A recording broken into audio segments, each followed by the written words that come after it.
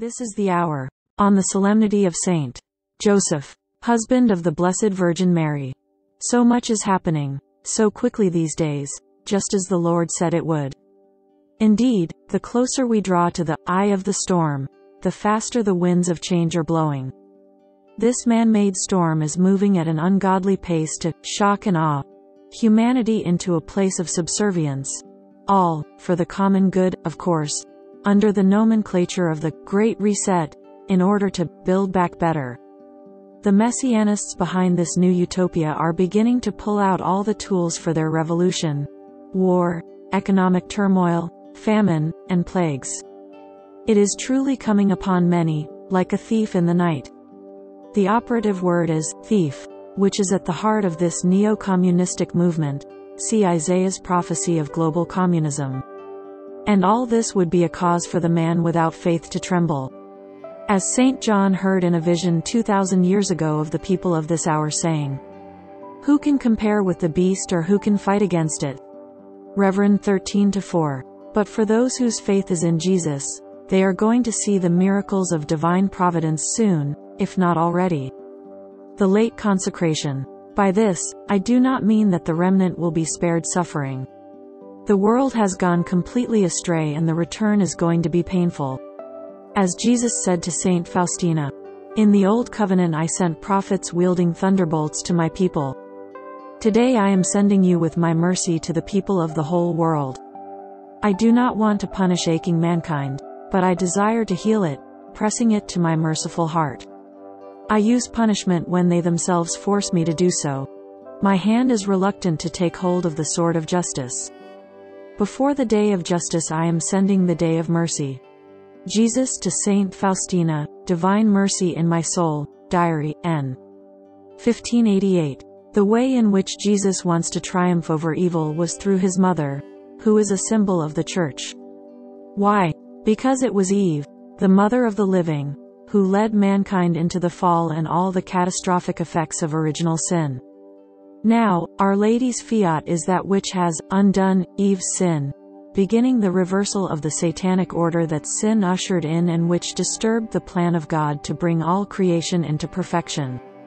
As Saint Irenaeus says, being obedient she became the cause of salvation for herself and for the whole human race. Hence not a few of the early fathers gladly assert, the knot of Eve's disobedience was untied by Mary's obedience. What the Virgin Eve bound through her disbelief, Mary loosened by her faith. Comparing her with Eve, they call Mary the mother of the living, and frequently claim death through Eve, life through Mary. Catechism of the Catholic Church, N. 494. On this universal level, if victory comes it will be brought by Mary. Christ will conquer through her because he wants the Church's victories now and in the future to be linked to her. Pope John Paul II, Crossing the Threshold of Hope, page 221. As I have documented in my book The Final Confrontation, the end game of Satan began with the birth of the so-called Enlightenment period. In the following 4 centuries, seeds of philosophic pride were gathered. Deism, materialism, scientism, evolutionism, atheism, Marxism, etc., until they finally found the perfect field in which to be sown, Russia. As Pope Pius XI pointed out in his powerful and prophetic encyclical, Divine Redemptoris, this country and its people were usurped by those authors and abettors who considered Russia the best prepared field for experimenting with a plan elaborated decades ago, and who from there continue to spread it from one end of the world to the other. Our words are now receiving sorry confirmation from the spectacle of the bitter fruits of subversive ideas, which we foresaw and foretold, and which are in fact multiplying fearfully in the countries already stricken, or threatening every other country of the world.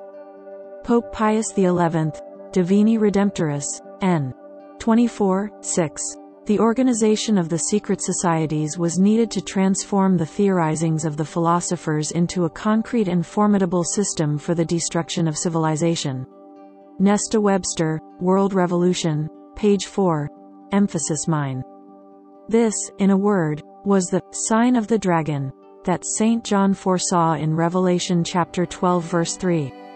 But another sign also appeared at the birth of the Enlightenment in the 16th century.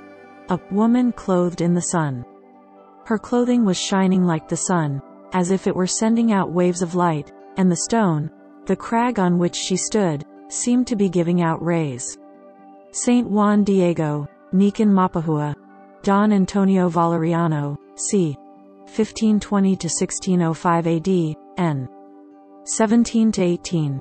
A great sign appeared in the sky. A woman clothed with the sun, with the moon under her feet, and on her head a crown of 12 stars. Then another sign appeared in the sky. It was a huge red dragon, with 7 heads and 10 horns, and on its heads were 7 diadems. Reverend 12–14. Hence, this woman also reappeared again in 1917, a month before Lenin stormed Moscow and gave birth to communism. God's remedy was simple, voiced through the woman herself.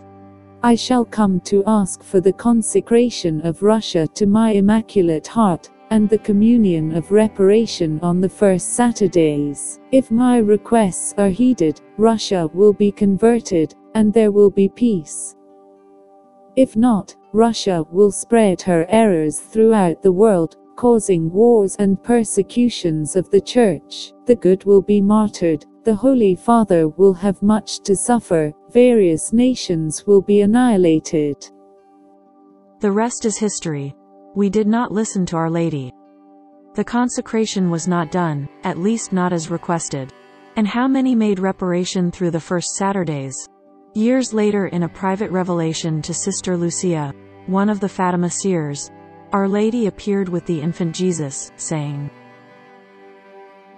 They did not want to pay attention to my request. Like the King of France, they will be sorry, but it will be too late. Russia will already have spread its errors throughout the world, causing wars and persecutions of the Church. The Holy Father will have much to suffer. June 13, 1929.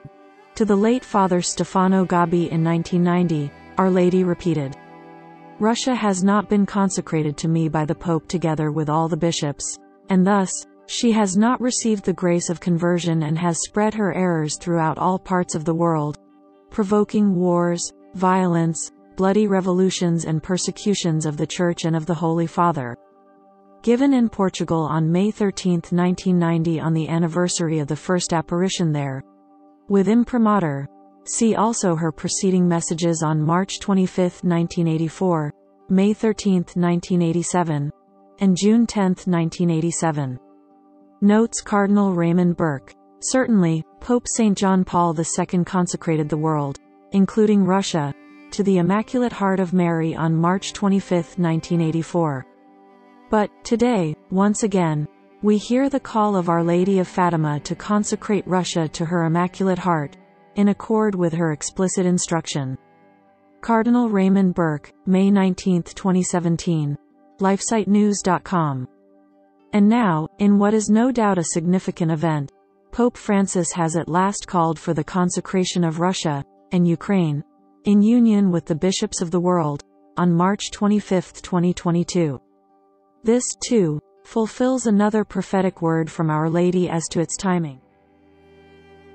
Particular circumstances have not yet allowed the Holy Father to expressly consecrate Russia to me, as I have repeatedly requested. As I have already told you, this consecration will be made to me, when bloody events are now in progress. I bless the courageous act of my Pope, who wanted to entrust the world and all nations to my Immaculate Heart. I receive it with love and gratitude, and, for this act, I promised to intervene in order to greatly shorten the hours of purification, and to make the ordeal less burdensome.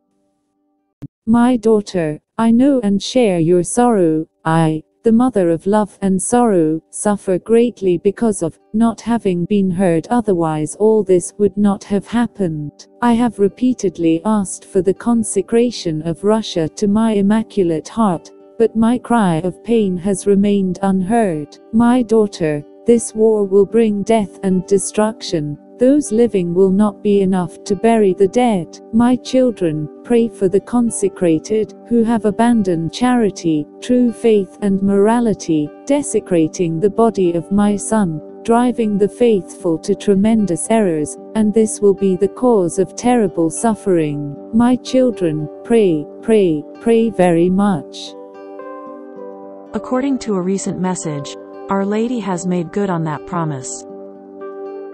Little children, the times are being shortened. You have come to the time of reckoning. Obey my requests and your Father will still give you times of final possibilities. Better late than never. It didn't have to be this way. The peace Our Lady promised through the conversion of Russia could have come, just as heaven promised. As Jesus said to servant of God Luisa Picaretta after World War I. So, the chastisements that have occurred are nothing other than the preludes of those that will come. How many more cities will be destroyed? My justice can bear no more. My will wants to triumph, and would want to triumph by means of love in order to establish its kingdom. But man does not want to come to meet this love, therefore, it is necessary to use justice. Jesus to Servant of God, Luisa Picaretta, November 16, 1926. In this regard, the book of Revelation is being fulfilled at this hour, not because it was written in stone, but precisely because St. John foresaw the consequences of the free will of the people of God beforehand. He foresaw and heard the disobedience and unheeded warnings of Jesus to the church. He foresaw the apostasy that would give rise to the lawlessness that is now spreading throughout the world, not in the form of anarchy, at least not yet, but by institutions and judiciary branches overturning and trampling upon the laws of God, upon life itself. And hence, he foresaw that our past century would pave the way for the rise of the beast, an Antichrist, who, building on the foundation of the errors of Russia, would attempt to erect a new Tower of Babel through science, pharmakia, Reverend 1823, in order to control the world through a digital ID, cf. Rev 13, 16-17. But for those reading heaven's messages on Countdown to the Kingdom, it remains eminently clear that God has not abandoned his children. Jesus has not betrayed his bride, nor will he. This, too, is recorded in the Scriptures. And so I say to you, you are Peter, and upon this rock I will build my church, and the gates of the netherworld shall not prevail against it. The woman herself fled into the desert where she had a place prepared by God, that there she might be taken care of for 1260 days. Matthew chapter 16 verse 18. Revelation chapter 12 verse 6. In a rare message to Gisela Cardia, the Heavenly Father allegedly spoke to her recently, promising, I, your Father, am here to remind you that I love you all. Do not be afraid. Do not worry, let go of human things and have faith. Everything will be fulfilled according to my plan. The angels, in the place blessed by me, will protect you and make you safe. They will make you invisible and I will not leave you lacking for anything. I am a good father, but I am a just father. I love you, my children, I love you so much. Do not be afraid, do not fear. All that you will have will be by my grace alone. It is necessary that a small flock subsist, no matter how small it might be. Pope Paul VI, The Secret Paul VI, Jean Guiton, page 152-153, reference, 7, page X. Let them implore also the powerful intercession of the Immaculate Virgin who, having crushed the head of the serpent of old, remains the sure protectress and invincible help of Christians. Pope Pius XI, Divini Redemptoris, n. 59. On this solemnity of Saint Joseph, recall how he took his family and fled the storm of Herod unleashed against the innocents, but only after he consecrated himself to Our Lady. Joseph, son of David, do not be afraid to take Mary your wife into your home. For it is through the Holy Spirit that this child has been conceived in her. Joseph awoke, he did as the angel of the Lord had commanded him and took his wife into his home. Today's Gospel. So too, the Herods of our day are unleashing a storm against the world so as to remake it in their own image and hold on to their power. The 10 horns that you saw represent 10 kings who have not yet been crowned. They will receive royal authority along with the beast for 1 hour. They are of one mind and will give their power and authority to the beast. They will fight with the Lamb, but the Lamb will conquer them, for he is Lord of lords and King of kings, and those with him are called, chosen, and faithful. Rev. 17. 12-13. Precisely because we are entering the hour of the beast, we are also entering the hour of God's providence for his people. It is necessary for us to place ourselves, then, in the care of both Saint Joseph and Our Lady. If it was good enough for Jesus, it's good enough for me. The consecration is late. It can no longer forestall the purification of the world that must now come. But this simple act of obedience of the hierarchy, the size of a mustard seed, is enough for God to move mountains. And he's going to. For our part, this is the hour of raw faith, to have an invincible faith in Jesus. There is still time to fulfill the first Saturdays beginning this April. And finally, faith that is not dead is accompanied by obedience. That also means entering into the sanctuary of his divine will, a gift that is being offered to us in this hour. The divine justice imposes chastisements, but neither these nor God's enemies get close to those souls who live in the divine will. Know that I will have regard for the souls who live in my will, and for the places where these souls reside. I place the souls who live completely in my will on earth, in the same condition as the blessed, in heaven. Therefore, live in my will and fear nothing.